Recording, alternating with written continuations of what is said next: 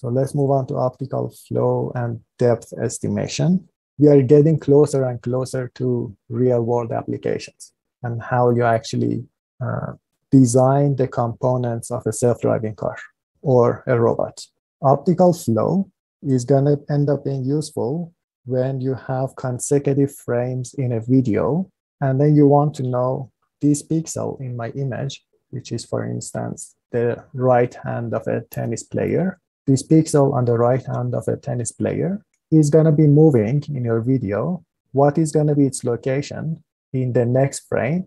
And that's going to be an arrow between these two. So there's going to be a vector. This pixel is going to move from this location to the other location, from this frame to the next frame.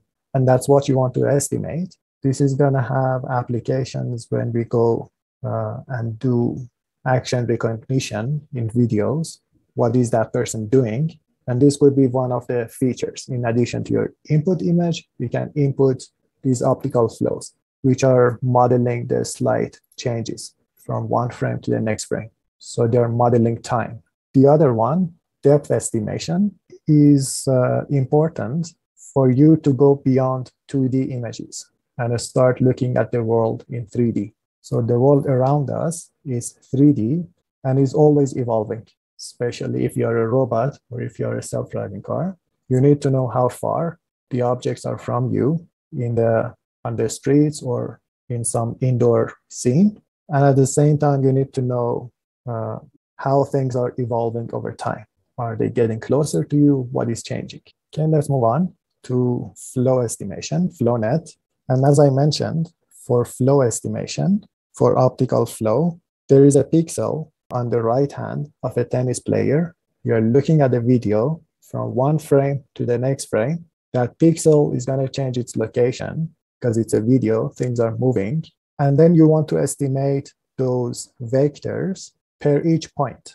Some of the points are not moving from one frame to the next frame. These are static, so there's going to be a zero vector. Some of the points are moving fast, and there's going to be a huge vector corresponding to that pixel. And some of the points are moving slower, some of the pixels. And that's what you want to do. You have a data set. It consists of pairs of images from one frame to the next frame. So somebody gives you a pair of images, and then you want to come up with the flow from these pairs of images.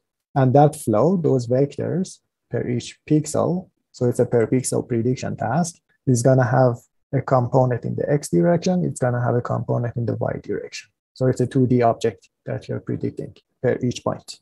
What is the data set? Unfortunately, for estimating flow and optical flows, there is no good measurement in the real world. So the sensors that we have are going to end up being too noisy, and they are going to be too sparse. And to compensate for that lack of data, you can go ahead and work with simulated data. Flying chairs is one of those simulated data. You're just going to have different chairs put on different backgrounds, and you're simulating data. And then at the same time, because this is simulated data, you know the exact location of this chair from one frame to the next frame, and therefore you can write down your ground truth. You know how much did you move this particular pixel and in what direction. And this is actually a 2D output visualized nicely so that you can actually see it using a nice color pattern. For that, please refer to the appendix of the paper. So these are actually 2D objects that you're actually, or 2D arrows that you're plotting in a nice way with different colors. Okay, so far so good. This is the ground truth. These are two pairs of images, and this is how your flow is going to look like. So basically, if you take this image, change the pixel locations by this flow, you're going to get very close to this other picture, other image. From one frame to the next frame, you can use this optical flow to take you. And then you can do data augmentation on that to expand your data. Different colors, different saturation, rotation, etc. And that's going to give you different ground truth. So you're expanding the size of your data set using data augmentation. So flying chairs is a good data set to work with. The network architecture is going to take two images, red, green, blue, stacked on top of each other as inputs. So now you have 6 channels rather than 3 channels. You push them through a bunch of convolutional layers. Sometimes you have some residual connections, copy and paste. There is this refinement layer, which if you expand it, is a bunch of unpooling and convolutions. So let's take a look at it. The outcome of conv6 is going to come in. You're going to do one by one convolution. You put the output here. This is your up convolution layer. There is this copy and paste from the layer before. There is another copy and paste from layer conv4, conv3, conv2, and you're concatenating. And then you're going to predict flow every once in a while.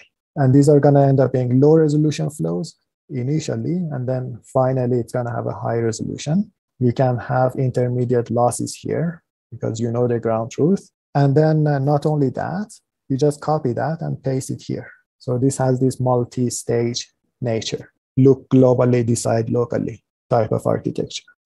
There are some other data sets like Middlebury, but what are the catches here? The data set sizes are very small. Kitty is coming from some real sensors.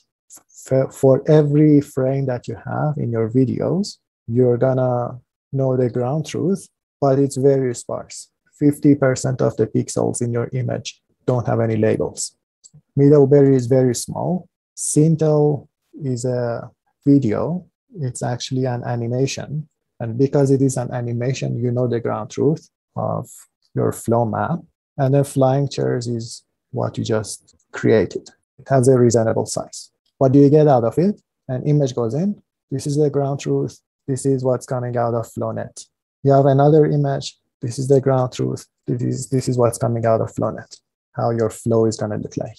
In terms of the metric, you're going to be using endpoint error loss, which is just the Euclidean distance between the predicted flow vector, the ground truth flow vector, and you're averaging over all of your pixels. So it's nothing too fancy. And then you're getting really good results. Any questions about that? So the question is, how is the entire video processed through network Pairwise? Yes, so the entire video, you're gonna process it pairwise. You take a slice of your video at this time, a slice of your video delta t ahead of yourself, t plus delta t, and this is t, and then you're gonna compute the flow. Does that answer your question? Yes, no? Yeah, so what you can do is you can pre-process your video, and then in the end, what your algorithm needs to be trained are a pair of input image and the ground truth. So you can either pre-process your videos or go through your videos one at a time. You can either do it online or offline, the pre-processing stage. Okay, perfect. What do you do when the ground truth flows are incomplete? You mean in this case? So that's a question that we saw an answer to when we were actually doing pose estimation. Sometimes for some particular pixels, you don't have any ground truth, so you just don't include them in your loss. But then what you're doing here is you are training your neural network on simulated data and then looking at how good it is going to transfer to the Kitty dataset, which is for self-driving cars. That's what you're doing. And at the same time, you can do some fine tuning on Kitty as well. And if you decide to fine tune, whenever a pixel doesn't exist, you just don't include it in your loss function, or you set the corresponding weight for it to be 0. Now, there is another question. How do we represent the flow vector in the predicted image? I think your question is about this color coding. Am I right? Yeah, for that, I need you to take a look at the paper. It has a color map. Whenever something has a 0, is actually white, there is no movement there. These are background. And then there is a color map that the further you go from the center of that color map, the color changes, and that one corresponds to the length of your vector. And then the direction is the angle. Let's say you're in polar coordinate. The angle is going to give you the direction, and the magnitude, you're going to have different magnitude for different vectors. And that color is changing according to the angle and according to the length of your vectors. And that's how you can visualize a 2D thing a 2D vector field using only one channel rather than multiple channels. So it has to do with the color coding. Does that answer your question? I think if you take a look at the paper, it's in the appendix, it's going to be extremely clear. So I can leave that as an exercise. But these are actually 2D objects, 2D flows that you're plotting, the x coordinate and the y coordinate of vectors.